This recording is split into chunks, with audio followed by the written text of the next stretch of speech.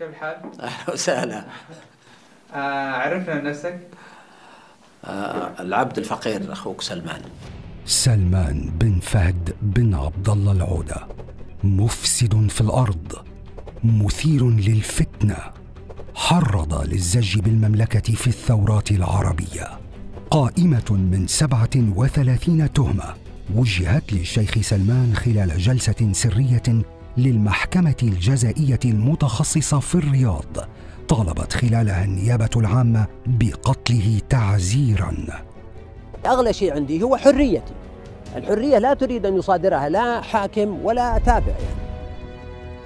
في سبتمبر أيلول عام 2017، وبعد نبأ عن اتصال هاتفي بين أمير قطر وولي العهد السعودي، غرد العودة عبر تويتر قائلاً: ربنا لك الحمد لا نحصي ثناء عليك أنت كما أثنيت على نفسك، اللهم ألف بين قلوبهم لما فيه خير شعوبهم.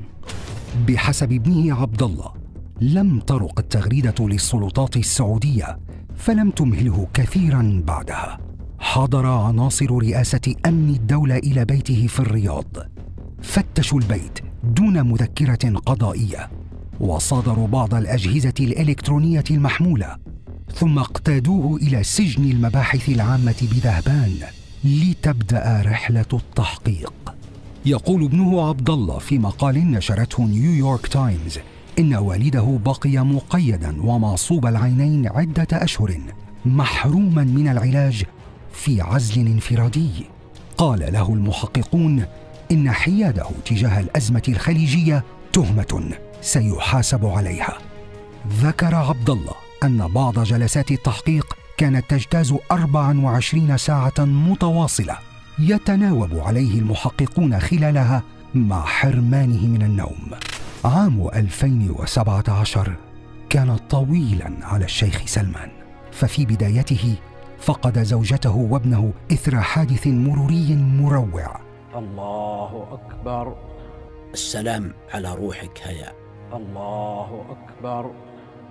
السلام على روحك هشام. وقبل نهاية العام اعتقل، وطالت الإجراءات المتخذة ضده 17 فرداً من عائلته، بينهم أطفال منعوا من السفر. علي أن أواصل المسير ولو عثرت. نعم أعثر وأعثر، ولكني أحاول النهوض سريعاً. العودة أبرز رموز تيار الصحوة في المملكة، وله نشاط دعوي واسع والعديد من المؤلفات. منع من الخطابة على المنابر عام 1993، وفي العام التالي اعتقل مدة 5 سنوات دون محاكمة. فالشيخ الذي يتابعه أكثر من 20 مليوناً عبر مواقع التواصل دائم التعبير عن مواقف سياسية تدعو للإصلاح في السعودية. ليش نحن نعتبر أنه الكلام تحريض؟ يعني مجرد الكلام. أليست كل شعوب العالم تتكلم؟ هل نحن فعلا شعب مختلف عن بقية شعوب العالم؟ أكدت مصادر حكومية سعودية وتقارير حقوقية نية السلطات في المملكة السعودية إصدار وتنفيذ حكم إعدام الشيخ سلمان العودة بعد عيد الفطر.